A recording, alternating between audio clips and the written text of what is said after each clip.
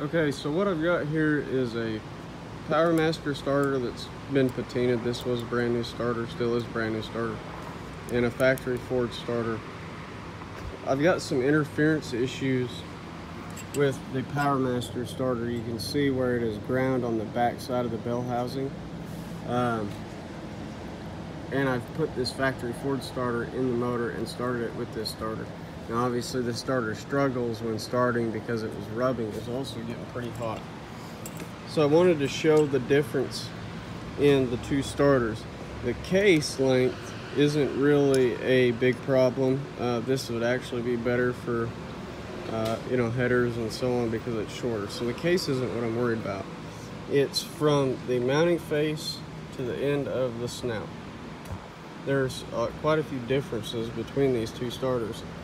The first difference is the referencing step, which you can see is from here to here.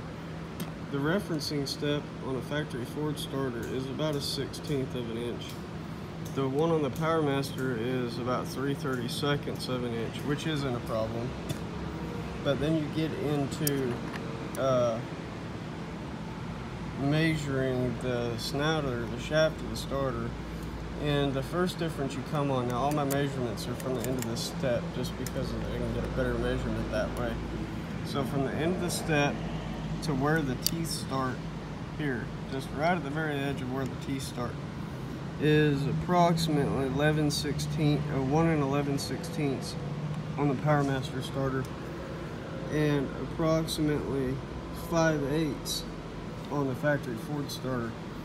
Then if you measure to the counterweight, I'm assuming this is some type of a counterweight here, but you can correct me if I'm wrong, is 2 5/8 on the Powermaster starter. And it's actually, about 2.5, smidge more than 2.5 on the factory Ford starter.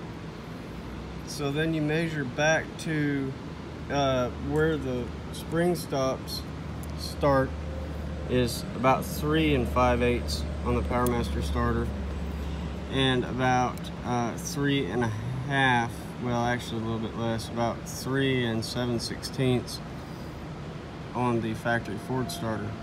The overall length from the referencing step to the end of the snout of the starter on the factory Ford starter is about 5.5, just a smidge under, closer to 5 7/16. And on the Powermaster starter, you're closer to 5 5/8, so if you're measuring from the mounting flange, it's about 5 3/4 and right at 5.5. So that 1/4 inch, close to a 1/4 inch difference is enough to cause this to interfere. So Powermaster needed dimensions, which I just did a rough drawing. This is not to scale. No, not to scale. This is just a quick drawing with some quick dimensions just to show them. They said they have another snout or internals for this case, which I hope I can reuse this case so I don't have to repatina it. But anyway, just a video in case the drawing isn't enough.